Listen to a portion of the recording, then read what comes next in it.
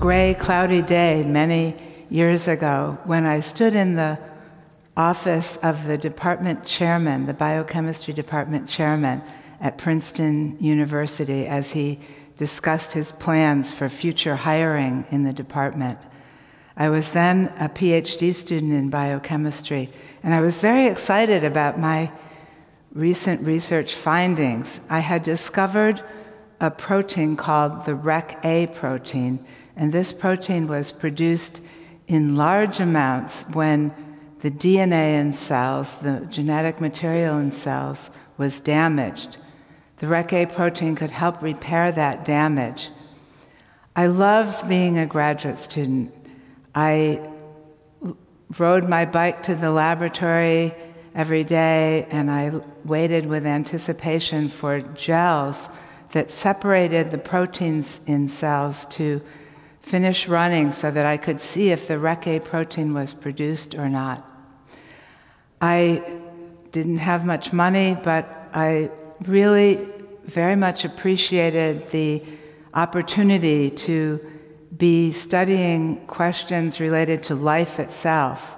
How do cells grow? How do cells become cancerous? How do cells die?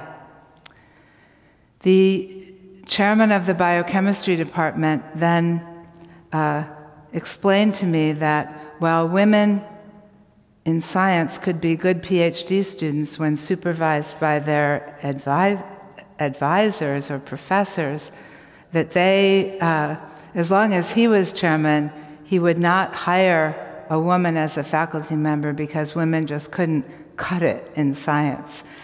I stood there in front of him, stunned and silent. I still didn't have my PhD. I couldn't argue with him. At that time, Princeton had very few women students, and in a way I felt I should be grateful to be there studying among the many men at this famous Ivy League school. Well, I did get my PhD, and I continued my research at the University of California in San Francisco, where I discovered a cause of one of the boy-in-the-bubble type of immunodeficiency diseases. This discovery made me want to continue my career in research and start my own lab as a professor in a university. But before I could do that, I had to identify a research area that would really interest me for many years. I had to distinguish myself from the professors who had been my teachers and my mentors. What research area would I pick? What was I going to be interested in for many years? Well, I found the answer in a compound called vitamin A. It's a vitamin that many of you may have taken in a vitamin pill this morning. Why was I interested in vitamin A? Well, the next slide will show you a discovery that made me fascinated and excited about vitamin A. So we know that that many animals, including some types of amphibians, can regrow their limbs if their limbs are accidentally cut. This term is called regrowth or regeneration. We know that amphibians can do this, but why not humans? Why can't we do this? Well, intriguingly, retinoic acid, a compound similar to vitamin A, can supersize this regeneration process in amphibians.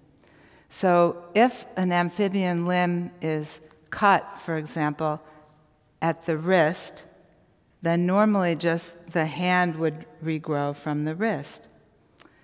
But if the amphibian limb is cut at the wrist and then soaked briefly in retinoic acid, an entire limb will regrow from the wrist. It's fascinating. So what this says is that retinoic acid can control the barcodes or the zip codes of the many different types of cells that are regrowing in the limb so that they know their position and where to go. Well, I had found a research question. How is this done? I had found a research question that would fascinate me for many years. I then interviewed for a faculty position at Harvard Medical School. One of the first faculty members who interviewed me was an older, very famous professor. As I walked into his office, the first thing he said to me was, "Are you any good? Why should we hire you?"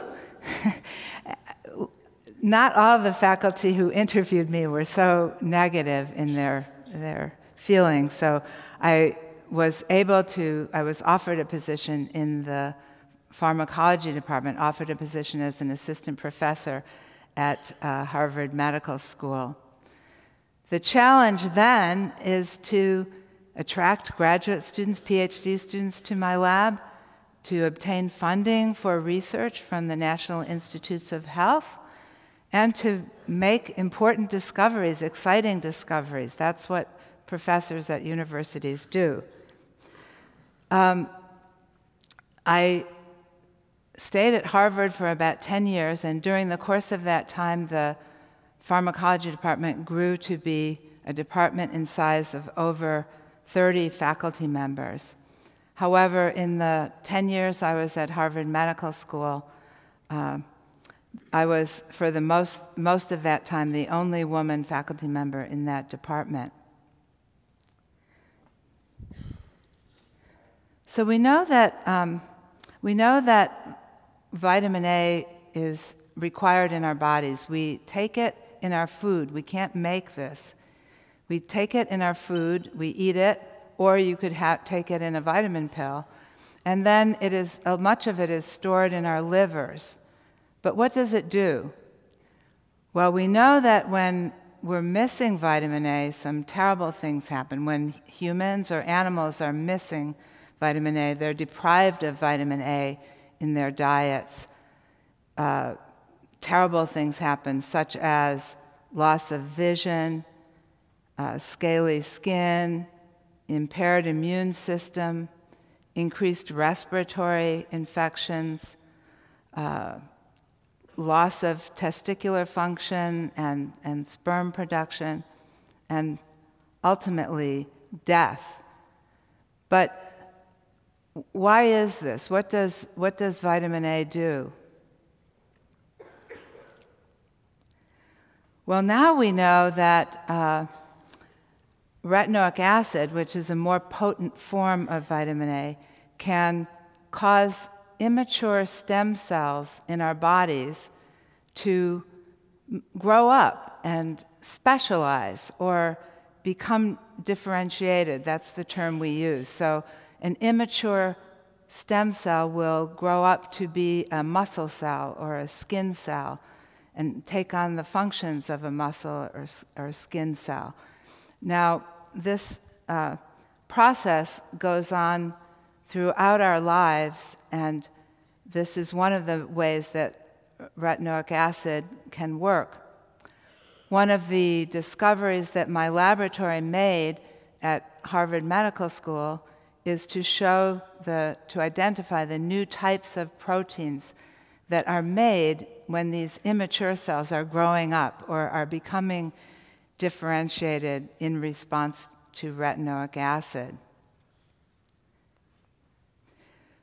Another thing that vitamin A can do is to reduce wrinkles in the skin associated with aging. And this has been discussed widely in the popular press, as you can see from this article that I found in Vogue magazine a few years ago when I was looking at the latest fashions. Vitamin A, another form of vitamin A, is also used in the treatment of acne, and some of you may have used this drug to treat your acne. Retinoic acid can also cause certain types of leukemias, not all types, but certain types of leukemia cells to become normal cells. normal white blood cells. Well, how does this happen? How does a cancer cell become a normal cell? We know that when this maturation process that I was just describing, that normally occurs throughout life, breaks down or isn't functioning properly, if it's broken, then these cells, these immature cells, just keep growing and growing, and that's basically what cancer is. In this context, I don't have time to go through the details, but retinoic acid at high concentrations, used as a drug, can force, as you can see in this slide, can force these immature cells to become more specialized white blood cells in the body, and they are no longer, the cancer disappears. And this drug is used to treat this type of leukemia. Can we use retinoic acid in other types of cancers? That's one of the questions we're investigating now. So after about 10 years at Harvard Medical School, I became a full professor with tenure. I then left Harvard to be the chairman of the Pharmacology Department at Weill Cornell Medical College in New York City, which is part of Cornell University.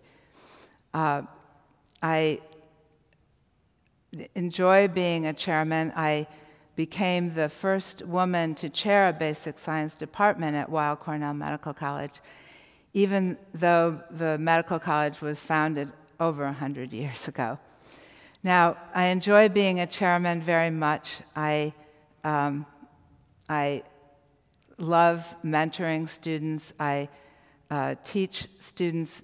I teach medical students, and I teach graduate students, PhD students, about drugs that are used in treating cancer and other diseases.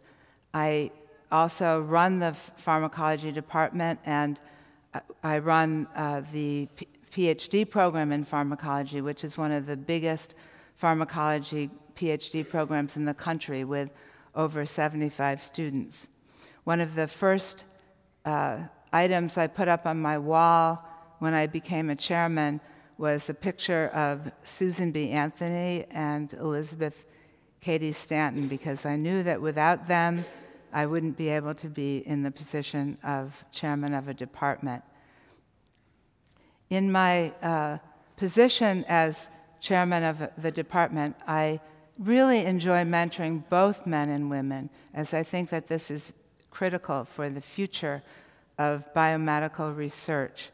I still ride my bike to the lab every day, and I look forward in anticipation to the results of the members of my laboratory, the experimental results, as we continue our quest to find answers to the questions of why people develop cancer, why do people grow old.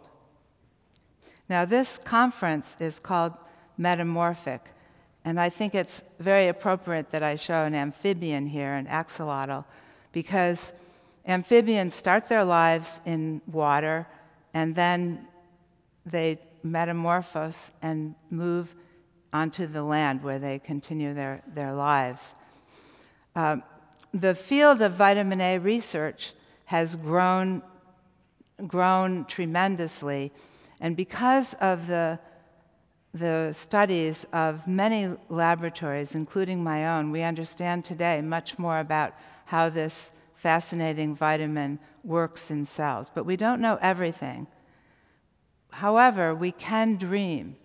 So, thinking back to the amphibians, could we harness the regeneration, this repair and regeneration process, to help soldiers who lose limbs in combat, or to help people who, during an accident or after an accident, have lost fingers or arms or legs?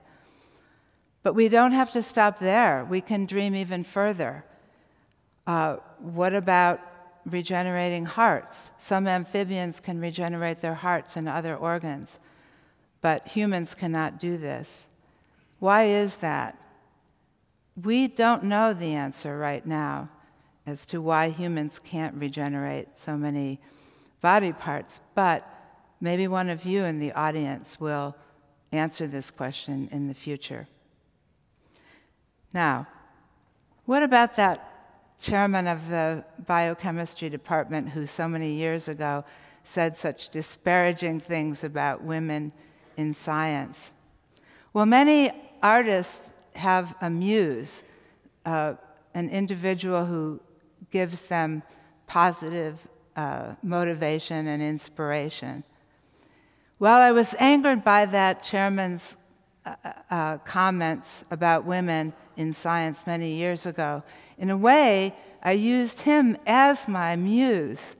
Every time I had a career achievement, I would think about those negative comments he made to me as a graduate student, and I would smile.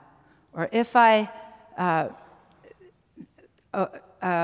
came up to an obstacle, I had an obstacle to overcome, I would use the memory of that conversation as a motivation to overcome the obstacle.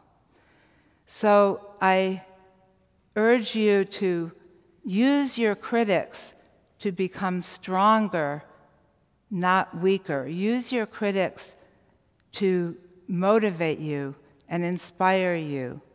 Don't be defeated or lose self-confidence, especially you women in the audience. About a few years ago, I was invited to a dinner with the former chairman of the biochemistry department. We were both invited to the same dinner, and we hadn't seen each other for 30 years. At that dinner, I sat next to him, and I said to him, I reminded him of the conversation many years before, of what he had said back when I was a graduate student about how women couldn't cut it in science. I expected him to have changed his views of women or to apologize, but what he said was, I don't remember ever saying anything like that. Well, it was at that point that I realized that I didn't need to use him as a muse anymore. But I urge you to find your muse to help you to achieve success in life. Thank you very much.